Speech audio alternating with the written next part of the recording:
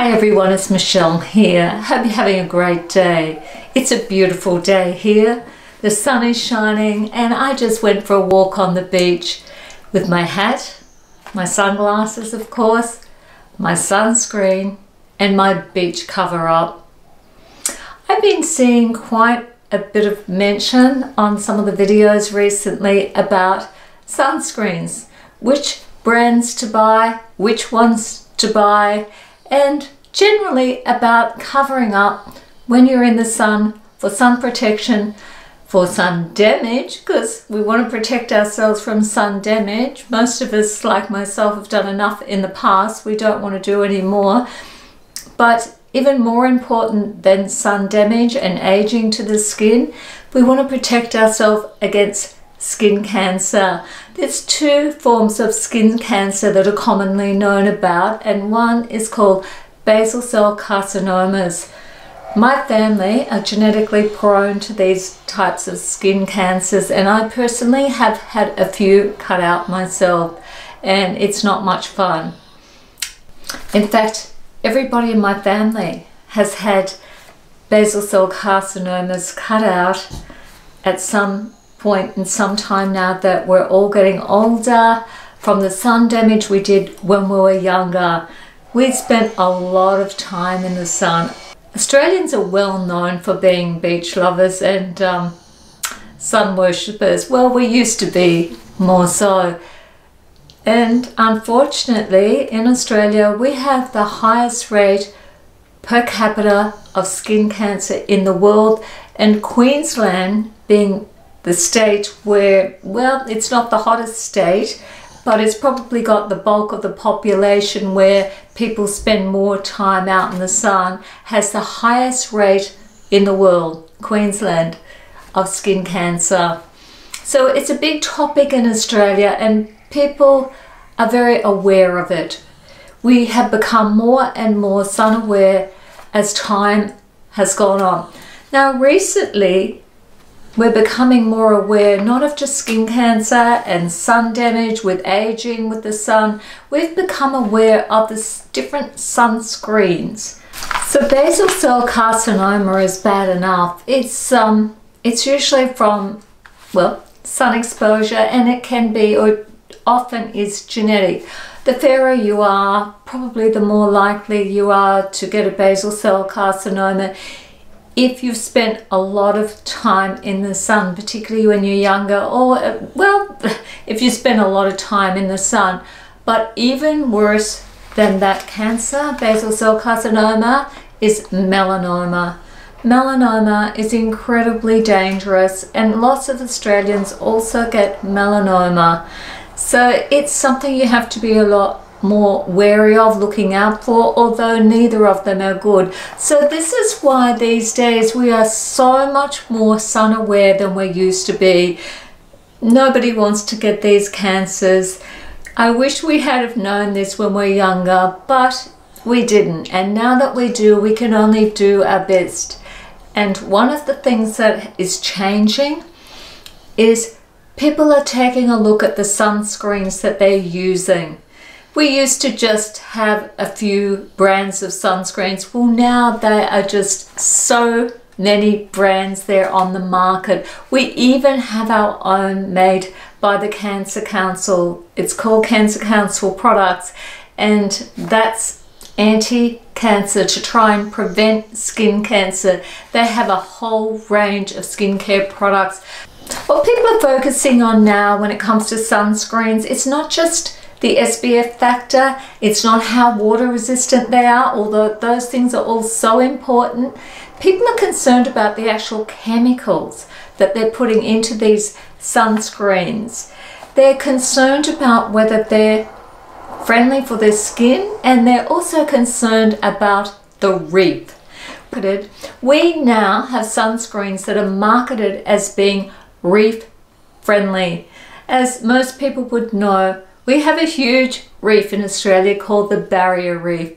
It's absolutely magnificent, and we're having problems with our barrier reef, as many reefs all over the world.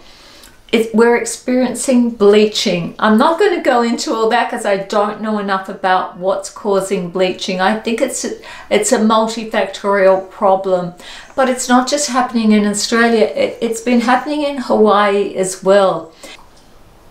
In Hawaii, they have gone so far as to vote to ban certain chemicals that they've been putting into sunscreens because they believe that they're actually helping or contributing to bleaching of the reef. Now that's a pretty big step to take, and I think soon this will happen globally.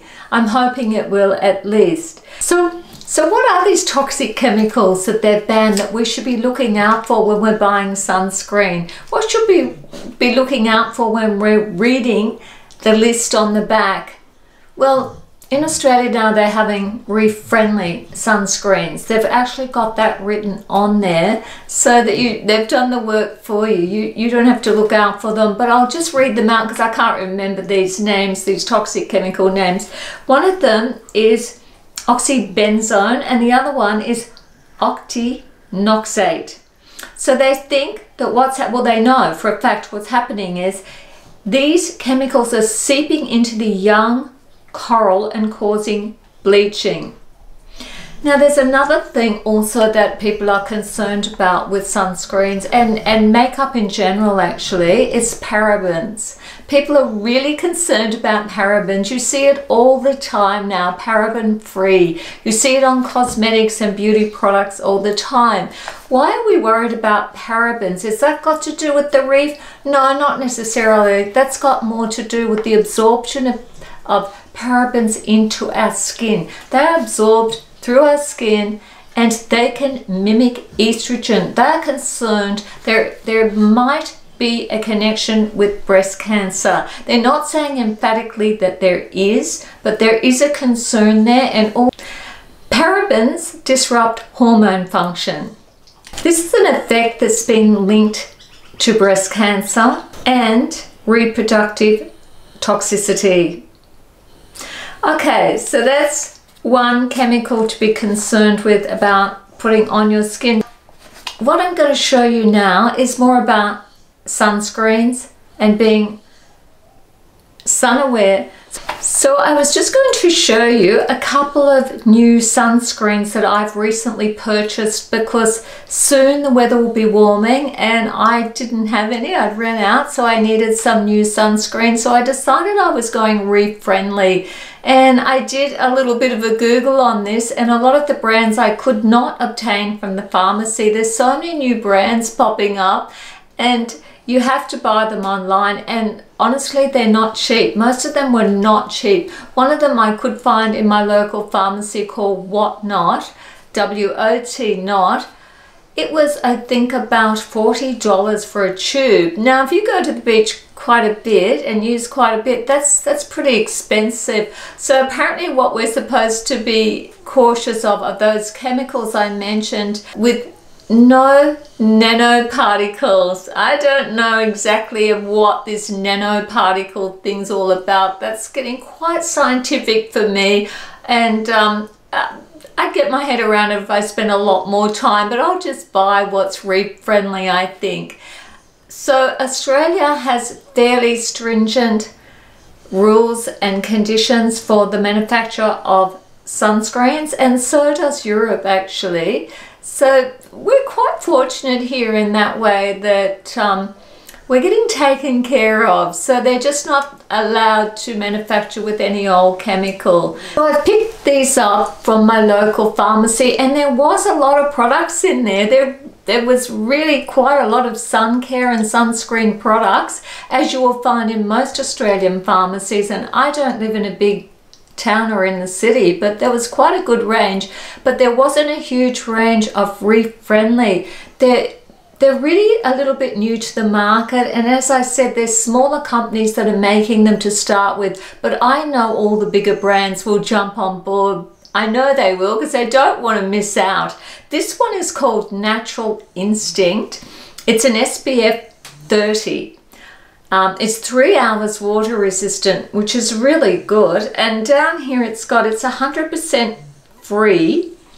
of parabens. So it doesn't have the parabens in there, and so it's telling me that it reflects harmful UV rays. That's good that it's telling me it reflects them, because there's two types of UV rays. There's UVA and UVB. UVA is the one that penetrates a lot deeper into the skin and causes aging and skin cancer. UVB does as well, but it's more prevalent in summer and the hotter months and the hotter times of the day. The fact that it's telling me it's reflecting is telling me that it's mineral based. Okay, so this one, Natural Instinct, on the back it's telling me it's got some pretty good things in there like shea butter and vitamin E, which is an antioxidant. It's fragrance free. It's self-preserving with no synthetic additives. It's reef friendly. It's free from a lot of things actually. Chemical UV absorbers. I don't know what PEGs are, to be honest. And propylene glycol and artificial fragrances and colors. So it does have zinc oxide in it. Most of them will have either titanium oxide or zinc oxide. That's okay. We're okay with those. Well, at this stage, we're okay with those. We need those in there. They're the ingredients that actually prevent the sunburn and the skin damage. So I don't know what I paid for this one now. I'm trying to remember. It was under $30, but it was 20 something dollars, about $25 for that one. But this one, which is grams, it says so on the front. I'm not sure if you can see that there. It says reef friendly on the front. So this has got a SPF 30 natural sunscreen. Graham's is a company in Australia that's known for manufacturing natural skincare products. So they avoid chemicals.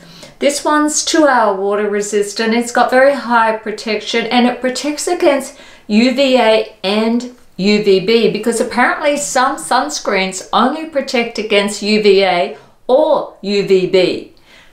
Lots of sunscreens protect against both, and that's what you want. The ones that protect against both of those rays. So it's got microfine zinc oxide in there. It isn't mineral based, and it does have, I'm just trying to see if it's got titanium dioxide or zinc oxide, which one it has in there. It's got sesame seed oil, I know that. Oh, it's zinc. It has the zinc oxide in there. Okay, so that's Graham's Reef Friendly, and of course it's cruelty free. They're both cruelty free. So they're two particular sunscreens that they're both SPF 30s, and you can get SPF 50s sometimes, commonly more so 30s. And I did read this, that the 50s really aren't any better. They're saying if you just put a little bit more of the 30 on more often, you're getting the same result. That's what I read. Okay, so don't take my word for it exactly. You might want to research that. It doesn't seem to make much sense, but they said you're just as well off with your 30s as you are with your 50s.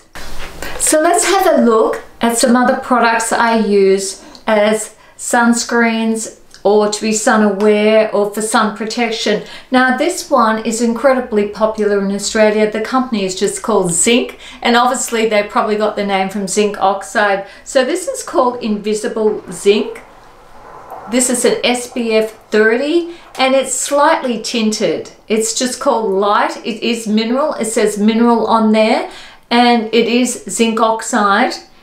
So this one's just an invisible zinc, where you can put this on underneath your foundations, or you can use this as a sunscreen if you're out walking and you're not going swimming or whatever, because it's not water resistant. So it is a tinted day wear SPF 30 mineral shield. It's just called Invisible Zinc. It doesn't have a lot of color in it, mind you. It's not like a BB cream or a CC cream, and they have a lot more color in them, and they also have SPF, but this is an SPF 30. So that's a really popular brand in Australia. I use that when I'm out walking because I'm not going swimming generally, if I'm just walking around the neighborhood. And I also use this underneath my foundations. This is Natio. You'll probably often hear me mention Natio, the Australian company that does skincare and skin products and cosmetics. I love this company. It's always cruelty free, and this one is it has an SPF 30 in it. It's a moisturizer, so it's simply a moisturizer, and I put that underneath my foundation or my BB creams or my CC creams. Foundations generally only have about 15, maybe 20. Same with BB creams and CC creams. Okay, so we can't forget our lips. Our lips are very important because yes, you can get skin cancers on your lips. Why not? It's skin, isn't it? So Bliss Tex, and this has an SPF of 50 in it. I need that when I'm going to the beach. That's the strong one. It's got SPF 50. It's just a lip clear gloss, and I really put a lot of that on my lips with lipstick too. But you can also, just for everyday wear, out and about, this is Nivea. It's just a sheer lip gloss. It has no color in it, that one. That's only got an SPF 15 in it, better than nothing. And this one here is just a chapstick. Chapsticks are a very popular brand in Australia. They do SPF ones. This has got a tint to it. It's tinted, it's a hydrating one. Now just be careful when you're buying this, because nowhere on this chapstick, it's hydrating, does it say that it has an SPF in it. It doesn't say that anywhere. I'm going to be using the Bliss Tex. I've actually got 2 of these. I put one in my handbag, and I'll keep one in my beach bag as well, because that's got an SPF of 50 in it, and that's what we need for the lips. Okay, so there are all the things that we can do to put on our skin and on our lips to protect ourselves from the sun, from sun damage and from skin cancers. But there are other things that we can do, and I really don't hear this mentioned a great deal. But in Australia, we grow up learning that this is really important, that there's 3 steps. There's 2 other things we were told to do as well, and I think that they're equally as important. Hats. We have been encouraged to wear hats, and I do. I always take a hat to the beach. I wouldn't dream of going to the beach without a hat, and a broad rimmed hat, not just a little fedora that doesn't even cover the end of your nose. I wear a broad rimmed hat to the beach. And I own a couple because you get sick of wearing the same one, and I actually keep 2 hats or even 3 sometimes in my car for when I'm out and about walking, because just walking around shopping, if you're not in a mall, this town doesn't have a big mall. We're okay with that, but we've got lovely strip shopping, and you know, you're often walking from A to B, and you throw on a hat because it doesn't take long to get sunburnt. Not in this country. The sun is really strong. So these are the kind of hats you would wear to the beach. You would wear them gardening, out walking. We are all encouraged to wear hats. I think it's a very smart thing to do, actually, along with your sunscreen as well. Okay, and what else do we do? Wear this particular type of swimwear. This zips up. It's a zip up lycra top, so it goes all the way up here to the neck. It has a little stand-up collar and has short sleeves. So that means this whole area here, I don't have to worry about putting all the block out on up here. And when I go swimming, this is fine. I can sit in the sun for 10, 15, 20 minutes without being too stressed about getting sunburnt, because that's about the length of time I would spend in the sun. So these are fantastic for that, and I bought the bottoms separately from Target. I got this from Target. Target does some really great swimwear. It's very economical, and you get the mix and match, the different colors, different sizes, so you can create your own look, which I think is actually a better look, a better way to go. But these tops are great. You can get them full length, by the way. Years ago we used to call these rash vests. Perhaps they still are, you know, because the surfers wear them surfing, and the surfer girls often wear these. You'll often see them in them, particularly the ones that are long sleeves. When they're out spending a lot of time on the water itself, they're much more prone to getting sunburn and sun damage, and of course skin cancers. So we're trying to prevent all these things, but particularly skin cancer. I also wear beach cover-ups. I have a few. I don't have a huge collection, but I've got a few different beach cover-ups just to mix it up sometimes. I try and get 3/4 or full length. I always buy rayon or cotton, something that breathes a little bit, that's not too synthetic or not too hot. This one is my favorite. It's from Target once again, cotton voile. It's just a big long shirt. It has a collar on it, so that protects up around my neck. I can button this one up. It has long sleeves, and it even sits just below the knee. I usually wear this one mostly because it covers everything up, and I can go for a nice walk for 20 or 30 minutes without stressing. I don't have to put so much block out on that way as well. And I always wear a wide brimmed hat. And I also wear, just for walking around, just a white shirt that also has a collar, and I can button that up, and it has long sleeves. It's a very fine cotton voile, so I'm not going to get hot in it. That's for little sundresses, anything with a strap where I'm not covered up. When I'm going out for a walk, which I try and do quite often around my neighborhood, I have my little walking regimen where I'm trying to get some exercise, so I wear one of these. And even sometimes when I'm out in the town, if it's a particularly hot day and I've got a little bit of walking around to do, I throw this on over the dress. It probably doesn't look so glamorous, but often just tie a knot to make it look a little bit more stylish. But it's all about being sun aware and being sun smart. It's not about looking glamorous all the time or looking stylish all the time. We have to be sensible when it comes to the sun. Okay, ladies, thank you. Thank you so much for joining me today, and I hope I was of some help. And I just wanted to share with you what I do when I go to the beach and what I do to keep myself, well, protected from the sun. I've had a bit of experience at this, and I take it pretty seriously. So thank you, ladies, for watching, and I hope to see you soon. Bye bye now.